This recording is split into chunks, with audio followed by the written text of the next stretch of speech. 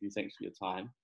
Um, so the book platform is essentially how to build your brand as an individual, but like a personal brand, yeah? Not like a company, but a personal brand. Right. It also touches on building personnel brands, so employee brands, because employees are the company, in my opinion. Yeah. Yeah, yeah. Mm-hmm. Oh, so how come it's not just the personal brand, it's an employee? Like why, what's the incentive or the advantage around the employees kind of building their own brand within the company? Yeah. So the idea around it is it's because to force companies to become more transparent and better all around. Because if you're hiring people that pay attention to personal brands, have meaning, have purpose, then those people have options. And if you have a team full of people that have options, you know you have the right team because they're there for the right reasons. Mm-hmm. And I just believe that people have carried the weight of relying on where they worked as their reputation and their resume.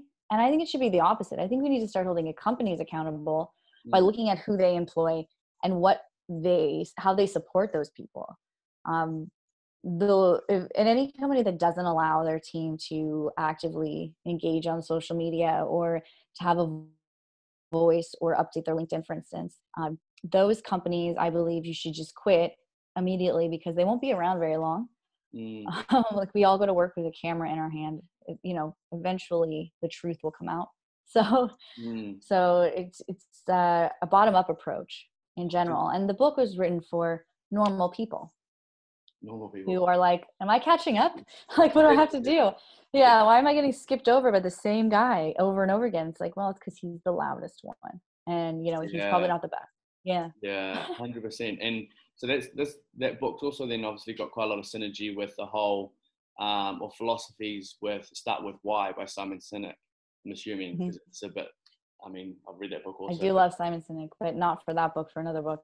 Yeah. Oh yeah, what's that book?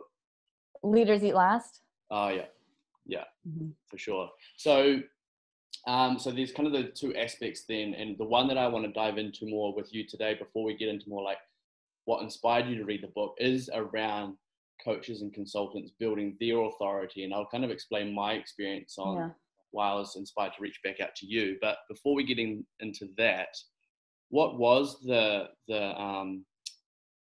fire that, inspired you to even write this in the first place? So for me, we were, our previous agency, we were partners, and it was actually acquired by a corporate healthcare company. And I'd never worked in such a large corporate environment before.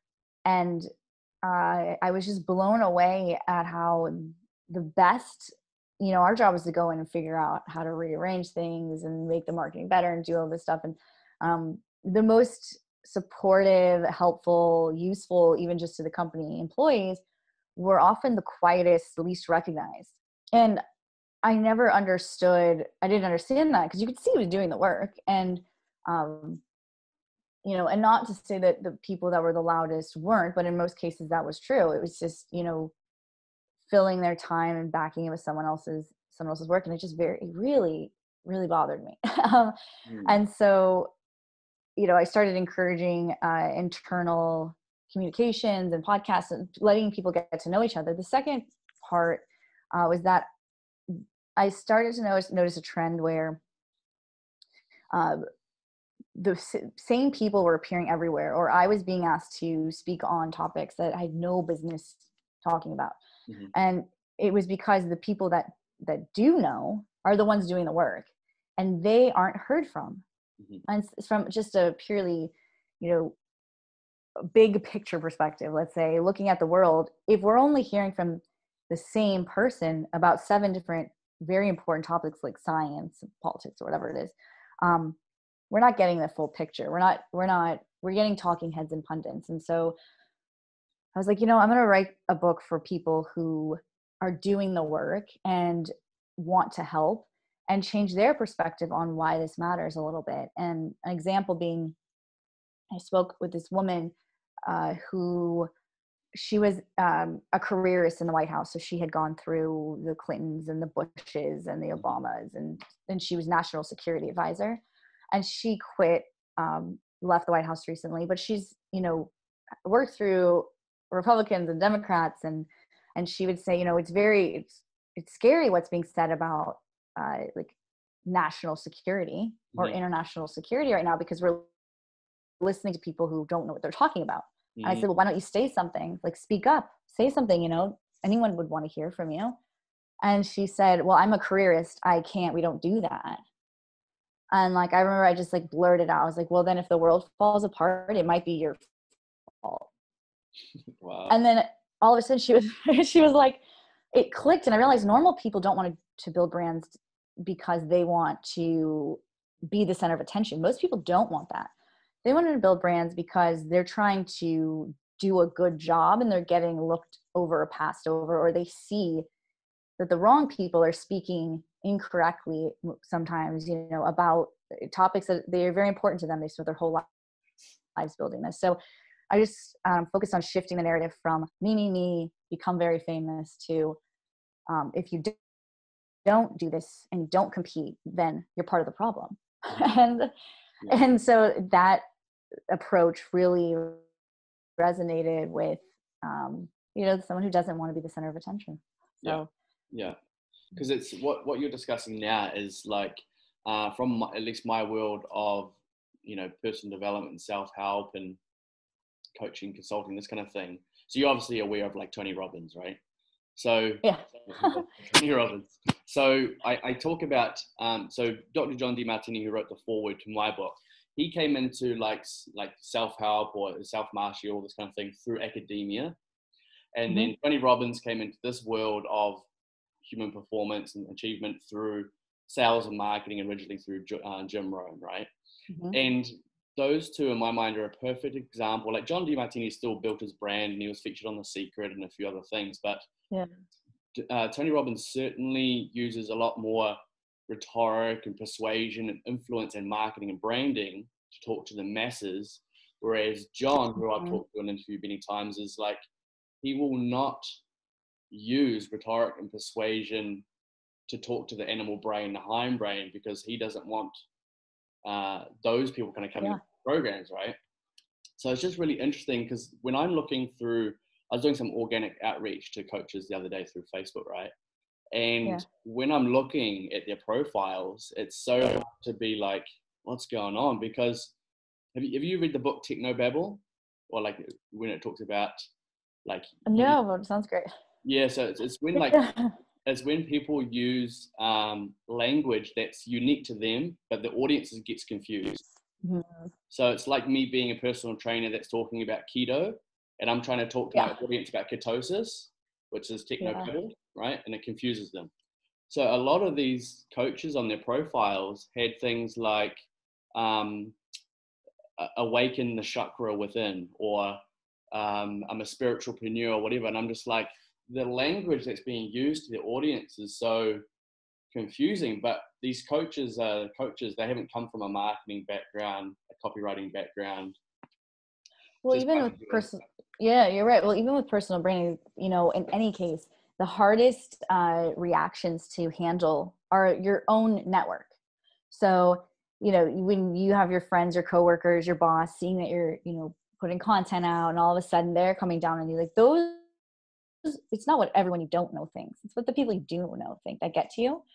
And the case that you're talking about with coaches, the problem is that they go through all these courses, they go through all this training, and academics have the same problem a lot of times, which is they speak to their internal network of people just like them, and not to the audience, because that's where they're comfortable. It feels safe. Where you look at someone like Elon Musk, who is this, he's just the scientist that knows every kind of science possible, and businessman and whatever. And his language is so simple, and that's why people trust him. The name's a company boring, and everyone freaks out. You know what I mean? Like, where he just compares a rocket to a shoe, and everyone thinks he's a genius. Whereas like a real another scientist doesn't understand why he gets all the attention. And it's exactly that. Yeah. He knows who he's speaking to, and it's not the people he was in school with. Yeah, 100%. And that's such a great point. And your book points on this perfectly, because like I said last time, your book does a great job of spilling out the theory, but then into something like practical, right?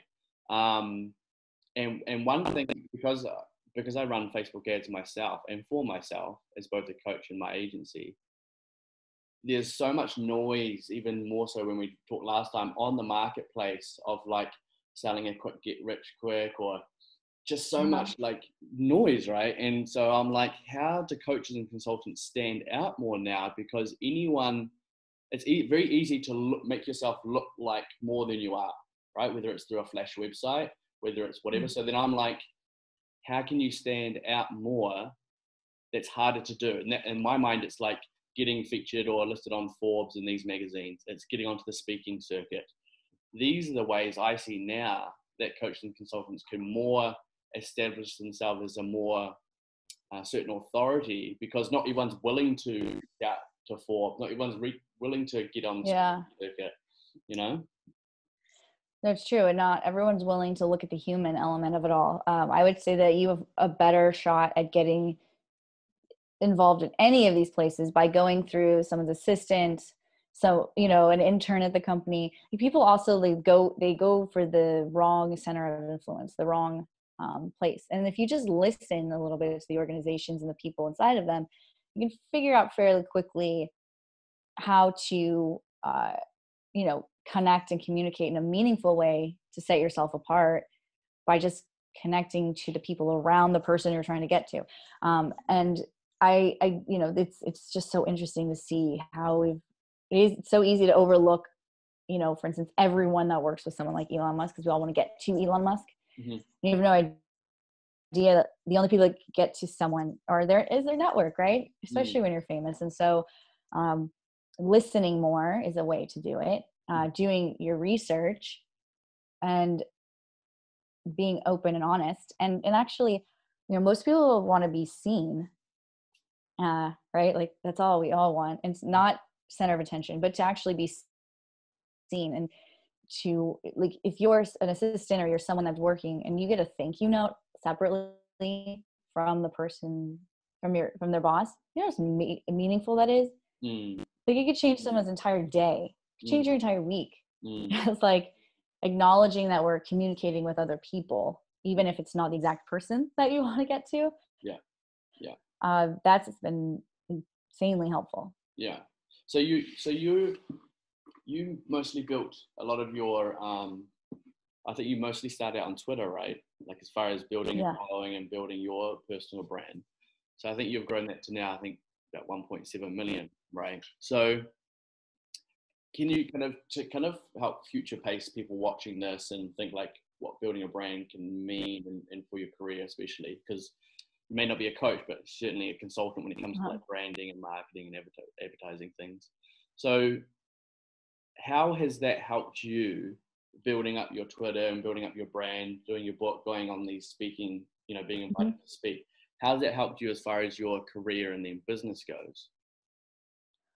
Oh, I mean, it's helped me in so many ways. I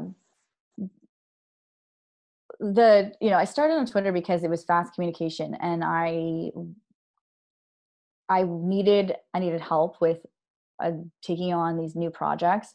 So I started a chat to talk about it, so people would help me figure out how to run social media campaigns for like really boring companies.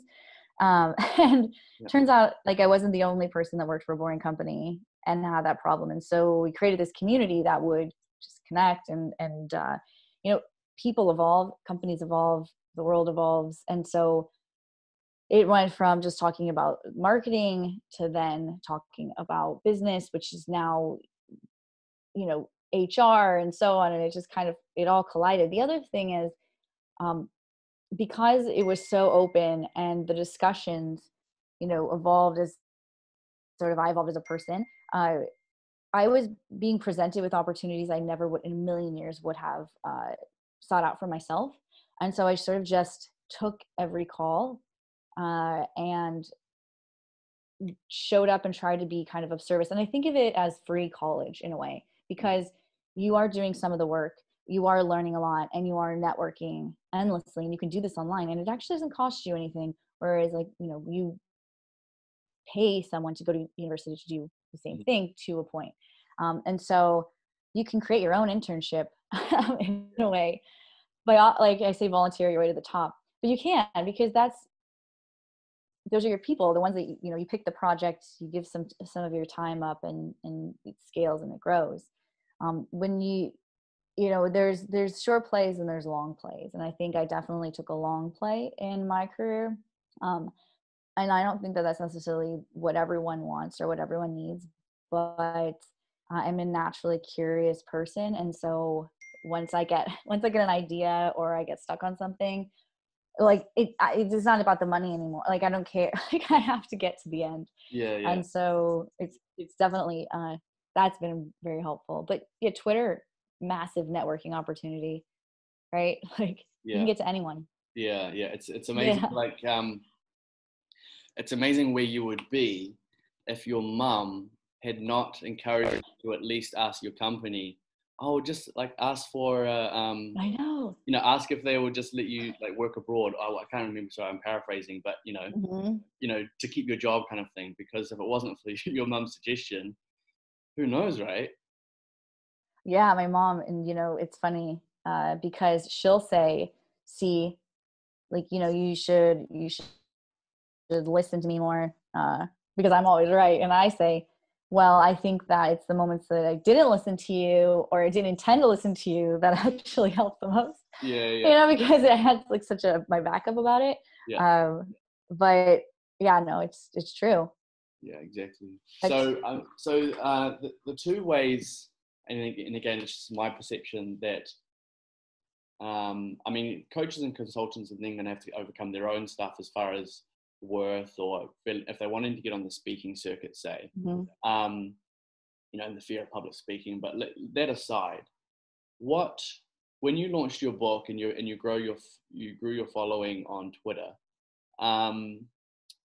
did these speaking engagements come to you, or how was it? Like, what advice, and even for myself, what advice would you have for coaches and consultants who are wanting to get noticed by, whether it be news outlets or invited to conferences, or to talk free on a keynote? Right. So I actually submitted a case study. I submitted a case study to a PubCon, which was, it's a really large search conference. And it was the first year they added social media to the mix. And so my case study was about how you could outrank your competitors using Pinterest boards. So there was a glitch, they were testing social media at Google, and, obviously this evolved and changed at the time. Your Pinterest board never outranked your website, but it could rank alongside it, which would push your competitor off of page one. And so when you're in healthcare, insurance, these bigger industries, getting your competitor off page one is great. And I found this out because there was a travel Twitter chat, and I noticed that if you looked up budget travel, this guy's Twitter chat website were ranking, and I knew that was crazy. I'm like, how is that happening? So anyway, I took something that I noticed that other, I think, it's easy to see it and think it's just in your head, or someone else may have talked about it before. I don't believe in that. If I don't know, if I haven't heard it and I notice it, I'm just going to assume no one else has talked about it. And if they have, well, now we have a great conversation starter. And so I wrote this case study and submitted it to this conference, and then they brought me on, and it was terrifying. For sure, because I had to now present my case study in front of everyone that does what I do, next to two people who've been doing it longer, and it was the same case study, different approach. And then I also made sure that it was seen, right? So I reached out to SlideShare and other places, and I said, look, I'll be uploading these slides, and if you like them, would you feature them? And then that's where it happened. It just kind of evolved from there. Yeah. You brought up an interesting point just now. It's, one is that, you're sitting next to two people that had been doing it longer. And then there was the other one that I believe in the book, you wrote that you were invited into the boardroom of executives, and you didn't kind of realize at what level these people were playing at. But there's an interesting Oh my book. gosh. Yeah. I was so ashamed. Yeah, And now yeah. I'm on the advisory board of that company. But at the time, yeah, so because I went and I realized immediately that I had made a big mistake, and I was kind of ashamed. So then I overcompensated to the point where I was like trying to help them out because I felt so guilty, kind of. Yeah, yeah, yeah. And now I'm on their advisory board Yeah. 5 years So later or to whatever actually it is. give it's an interesting story to give a little bit more context around that. So how did that start out? So you were invited to give a presentation, or like how did that event start? Yeah, so I got an email and it was inviting me to host a roundtable about, on digital transformation in specifically social media. And the website was like ambiguous. Like, in order to see who was attending and all of these things, you had to enter a password. And I was working on this nonprofit that I was very engaged in, and they were going to fly you out, not paid, but they fly you out and put you up in this hotel and all this stuff. So I show up a day late because I was engaged in this nonprofit project, and I showed up, and like, I remember my event was the next day and I hadn't had a chance to attend the other events because I showed up late. And I remember it was in Miami. I was at the Biltmore, I believe, and it was this really nice hotel, and they picked me up in like a black car. And I was like, this is so weird. Like, what is this? I was like, these people must have a ton of money. And then, and I got to the hotel and I met with the sponsor, Yeah. who was there. And I remember saying something like, well, I don't want to go over anyone's head. And this guy, he goes, oh, I don't think you will. And then the next day he was absolutely right. I had never been he was like the CMO of like everything, 12 executives from these Fortune 500 companies.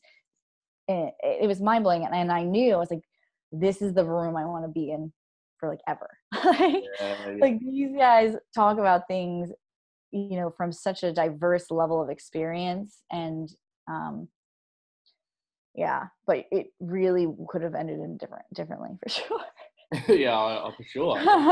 Yeah. By the time that you had given your presentation or whatever you were doing there, was it received well? Yeah, because I also found out like the cost to be a sponsor in that room is $100,000. So it was like me and one sponsor and then 12 CMOs, and I'm there for free. So I immediately started to realize that I needed to value this, and all I'm there is to take the topic, ask questions, and curate the conversation, which is very similar to the Twitter chats, right? But it's the answers obviously were just next level and amazing. And so I was able to work that way. And then the sponsor had been there before, but it was the like reality check I needed at the exact right time. Because I had gotten kind of, not that I had a big head, but because I had run into some instances being in a very male dominant industry, but like emerging on SEO side, and then the social side is like female dominant, right? And so the SEO guys like didn't want us having to work together, but like it was happening. Yeah. And so I had gotten kind of like my, a little bit whatever. I was my early, mid 20s, and I needed that reality check. I was like, there's more. Yeah. It gets bigger. It gets. There's always something more interesting. So. Of course. No, the reason I was asking if it was received well is because I think there's a lot of coaches and consultants out there that are almost like waiting for permission that they can play at a higher level. And I think unless you're pushed into it or forced into it or seen it, like for example, I've seen, I won't name names, but like some big consultants, big coaches, and I've either been in the same room or I've been in an experience where they're doing what they do. And I'm like, like I can do it like that. Or, I would have actually taken someone on this path. Or when you kind of have those experiences, you start to then kind of have these situations of like, why not me? I think that's a part of it. Yes, and why not you? And also a great question to ask in any situations. The first question I ask in any given situation is, who's really in charge? There's the hierarchy and titles. So we have this idea of who's in charge, But then there's the actual power dynamic energy where there's this other kind of person that's in charge, or there's another, and you can kind of, every human feels in a room. I don't care how intuitive you are or not, like we just do. And that goes actually back to Leaders Eat Last. There's a great scene about this guy who spoke at an event when he had a title, and they were so nice to him, and he asked for coffee and they brought him coffee. And then he spoke again the next year. I didn't have this, it was like a political job, so he was no longer that role. Yeah. And he asked for coffee and they pointed to the coffee pot, and he said, the cup was never for me, it was for the position. And so that always stuck with me. Yeah.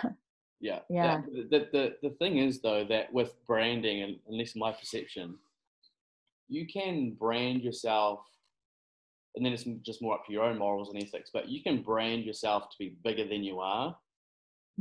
But there's a lot of people that don't even, like, they're stuck within like morals and judgments and ethics of what branding is, or they don't feel deserving. That's why like that behavioral aspect comes into it, because it's like, play at a bigger, they're like waiting for someone to be like, you can do more. Yeah, I mean, there's no situation bigger than a person, right? It's not about like one thing being bigger than the other. If you're at the biggest event ever and a massive earthquake happens, you are no one, everyone's equal. Yeah. Right? There's the human element, the real, like, raw, we are people, we want to be loved, we want to be able to eat, and we want to live a healthy life, and everything else is extra, everything else is formalities, and where you are today isn't where you're going to be tomorrow. And so I always tell people, like, I get all these applications, well, I haven't done this, so I haven't done it, so I can't do it. And I always say, I don't really care what you've done, I'm more concerned with what you're telling me you can do. Like, let's go down that path, because sometimes someone looking at it for the first time actually has a better perspective than someone who's been doing it for a long time. And that it is interesting, the stage, right? Being on a stage and how it changes the dynamic between two people, and it really shouldn't. In fact, it definitely shouldn't. But it's amazing. I guess you say that because you're talking from your own experience, but it's amazing how much it does, though.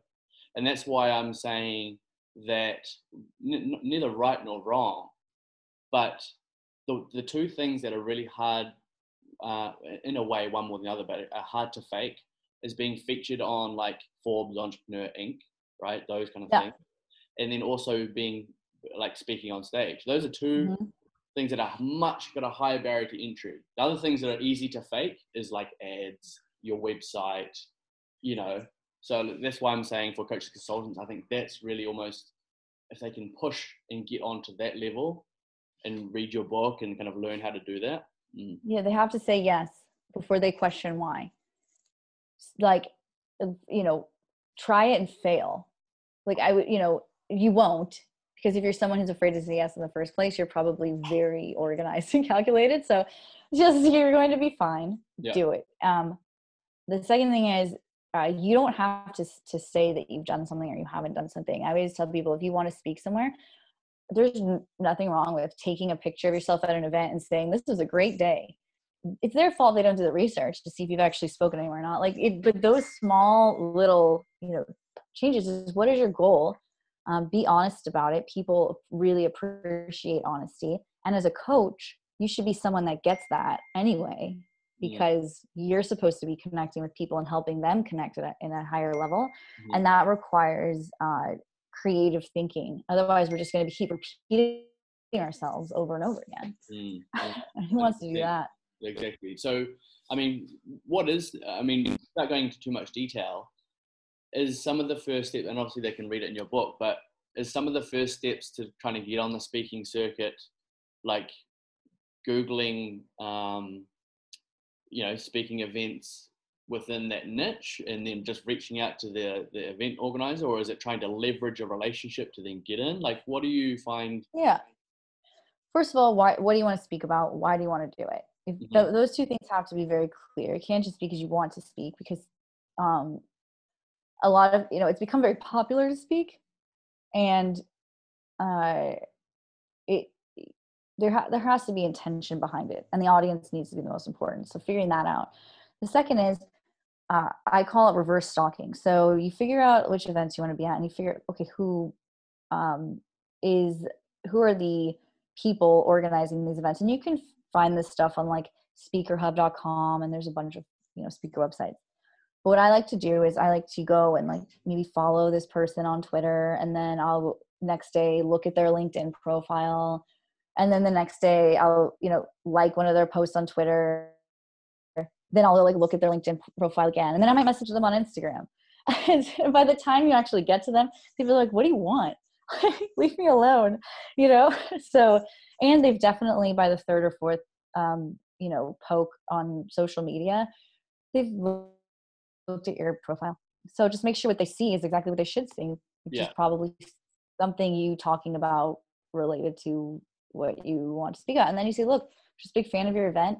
Love to get involved." And that's how you stay top of mind in those cases. And once you start, I mean, it's really, make sure you get the photo, and then it goes. You just really, the first one's the hardest. Yeah, of course. And because then you're meeting connections there, but at least being able to profile it and be able to like attach it to your website or attach it places to then, I don't know, just for whatever it adds, just that level of credibility, right? And it's funny, from reading your book, I think it was over a year ago now, I was reading it, and I don't know if I said this to you last time, but like I was, not you, sounds bad, but I was using what you were teaching in the book on then reaching out to you, right? So I was like, okay, how do I reach out to Cynthia? I was like, well, she's going to know that I read a book by referencing the book in the first place. Right? That's why I mentioned like Helen Clark, I think, in my original message. Oh, yeah.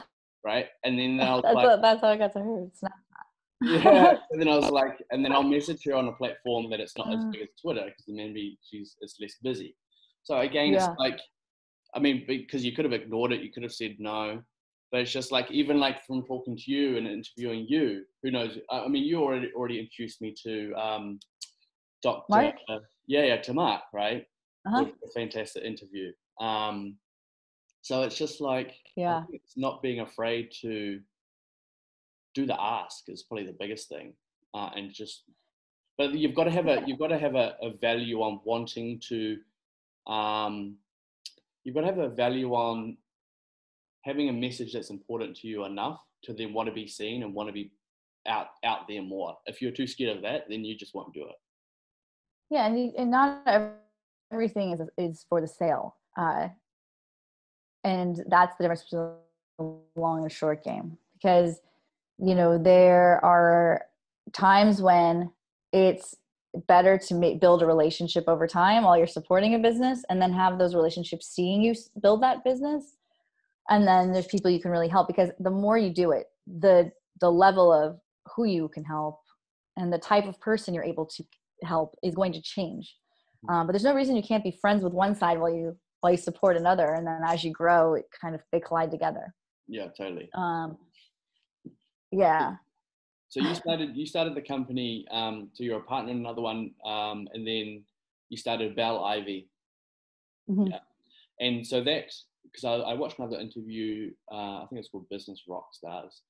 And, so I thought you kind of do help entrepreneurs or coaches consultants one-on-one, but you more go into companies and then help the people within those companies. Is that what you specialize in the company, in your business? So we take a consulting, very like agile approach. We go in and we say, okay, what are the company's goals? And we always focus on the people. So on one side, it's personal branding for executives, entrepreneurs, anyone that is directly tied to a business that will benefit from their brand. And the reason we do that is because we are goal focused, not popularity focused. So it's not necessarily, we're not going to help you become a CNN reporter or whatever, it's just not what we're going to do. We will help you become popular enough to a group of VCs and help you raise around. Like that's something that we would do. And it's a passion side. And with that, on the flip side, we do digital marketing campaigns, which involve personal branding and personnel branding. So we utilize people in content, we utilize them in social media, and we look at the internal workings of your company and say, okay, how can you improve your overall internal perception, right? So communications, culture, etc., by trimming, cutting, or rearranging your marketing budget to support employees and team members. So it's a people first digital marketing approach, which anybody who's spent a lot of time in digital marketing will tell you, like, that's the evolution of it anyway. People being tied to the content. What is it? Quite a holistic approach then, because there wouldn't be many branding or marketing agencies going in with that philosophy, I would have thought. Well, not at all. Yeah, well, it's, because the reason is, if you're looking at it from a budget perspective, it's difficult because you cross into operations, you cross into HR, you cross into so it becomes a question of whose budget, whose toes are you stepping on. And 2 years ago, that was a big deal. That was very hard to navigate. Now that's shifting. And, we actually recently ran a campaign with Walmart with their employees, a pilot campaign. So store employees are given access to all of these accounts and are being put into the content and being incentivized to do it and increase their salaries, increase their pay. And if a company that employs more people, public company that employs more people than anyone ever, is seeing it and saying, okay, one of 2 million, like I'll trust you with our social media account, then it's definitely we're going to see it a lot more, which is exciting because we've spent, and our company has spent years trying to convince a lot of these companies to do it. And I actually had one VC guy tell me I should just quit now. No one will ever trust their employees. And I said, you should quit now because you're investing in the wrong companies. And I'm not saying I was right. We're not there yet, but yeah. But again, it's just that's why I said a lot. What the analogy you used before is very alongside, Simon Sinek's philosophy, which he massively pushes with building the people and like you said, leaders that eat last. Because he comes from the background of studying not sociology, is it anthropology? What's his anthropology? Yeah. A lot of marketing people do, yeah. Yeah. So I actually studied organizational leadership. Right. So have you specifically helped, from memory, like an entrepreneur, like a solopreneur, like a coach consultant, and then build their brand before, or mainly through companies? So yes, I have, but not in a traditional way where I'm their sort of coach consultant. But I do have people that I've worked with that I'm like, you know what, you're the kind of person that should be training other people. And so at a certain point, when you've been doing things long enough too, it's really easy to help certain kinds of people. Like, you can do a lot for someone in a certain space without having to overextend yourself, right? In that capacity, yes. Primarily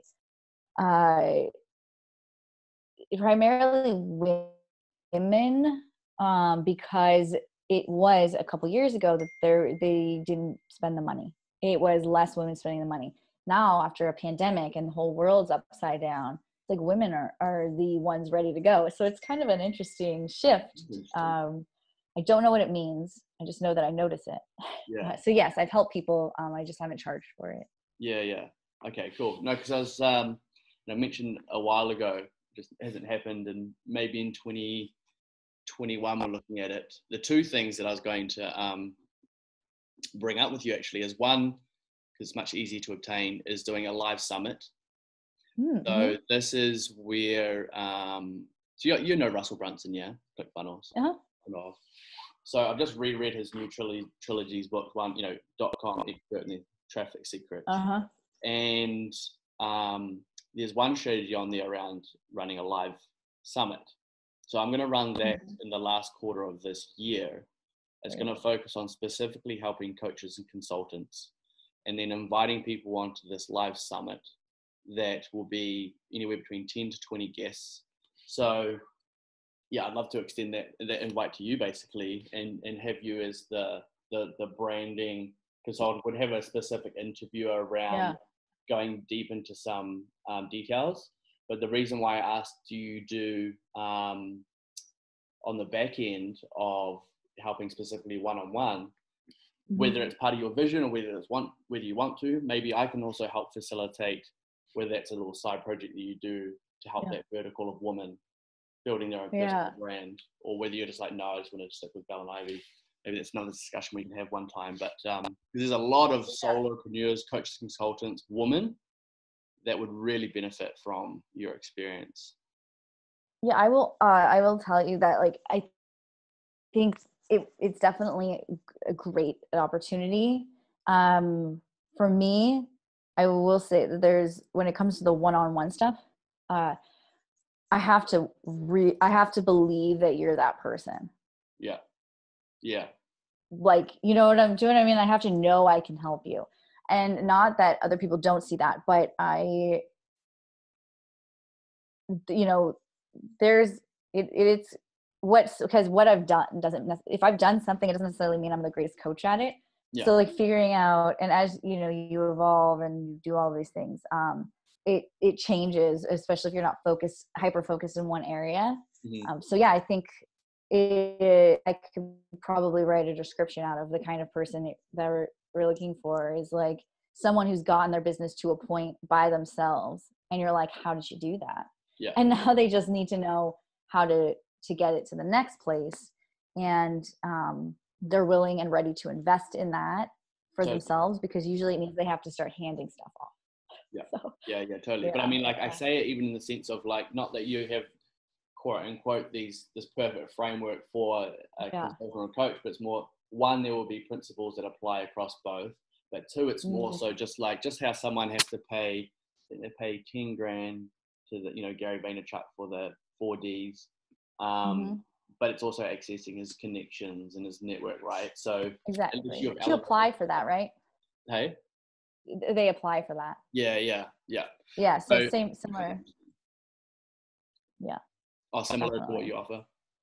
Yeah, I mean, it's very rare, but yeah, I'll bring it up. And usually the investment part comes only when it's because you need to get someone used to spending money. And, like, usually the biggest hurdle with these very successful solo entrepreneurs is that they now have to pass on they have to pass it on to someone else. They have to trust someone else, and it's the hardest thing to do. So yeah, that's fine. So that's great. Yeah, we'll see what we kind of like build there. I just trust you as a space, because it's when I want to launch I've been wanting to do it for a long time, is this retreat in Bali. Then would just have to figure out what it would be as far as what your fees are for the day, or getting over for a retreat and having. Okay, I love Bali, so I think a lot of people would do it just to go to Bali, but yeah, for sure will. Because after this pandemic, right? I mean, I can't run it now because there's who can travel, so it'll likely be the start of 2021. But first, I want to kind of run this live summit as an online version, one to kind of build the audience. But again, it was going to be bringing on experts that had, like, either a following of X or a email database of, say 50,000, to at least be able to create a big enough community out of it that can then, the next one is going to be like a live retreat offline. Yeah. So that's the idea. So we'll discuss that more anyway. Yeah, you just have to figure out who are the people you want to spend the week with, and then Exactly. Yeah. Perfect. Bali's cool. So amazing. We'll wrap it up, and I'll let you away with your time. Thank you very much for jumping on again. The audio has been much better. Amazing. For someone that wants to get your book, is Amazon just the best place, or going to your website? Actually, you'll get the best deal at Walmart. Walmart. Okay. Well, if you're living in America, Amazon's the best place if you don't live in the US. Yes. But yeah, I actually question this, because when I did the program with them, it was because someone read my book inside the company, and I was like, how are you selling my book for like a quarter of whatever else sells it for? But they won't tell you their secret sauce. So Well, it's funny you say that, because it was one of those things that I was going to do with you, as the long-term play, was that with my book, I'll send you the link anyway, I've done a free book funnel. So okay. they will get the book for free. They just pay shipping and handling.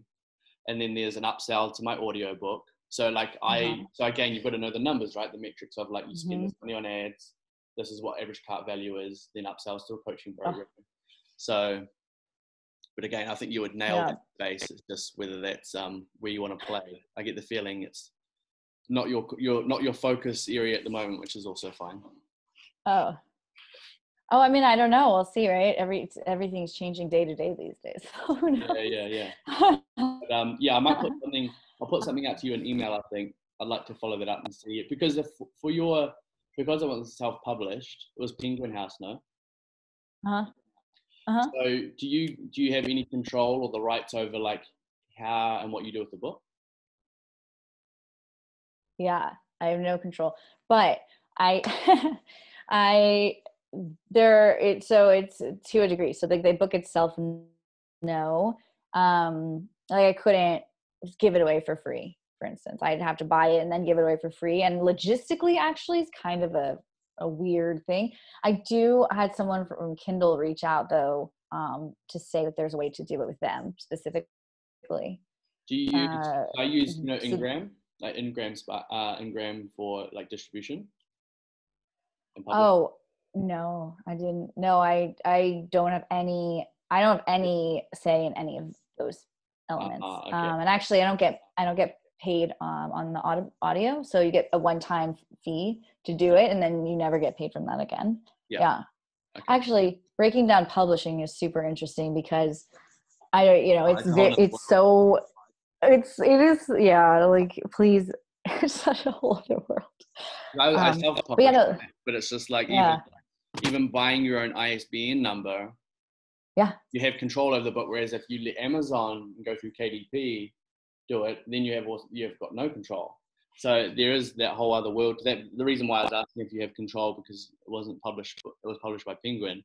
It helps with authority, but it's more like I almost wanted to gift you and build a book funnel for you. However, it becomes irrelevant if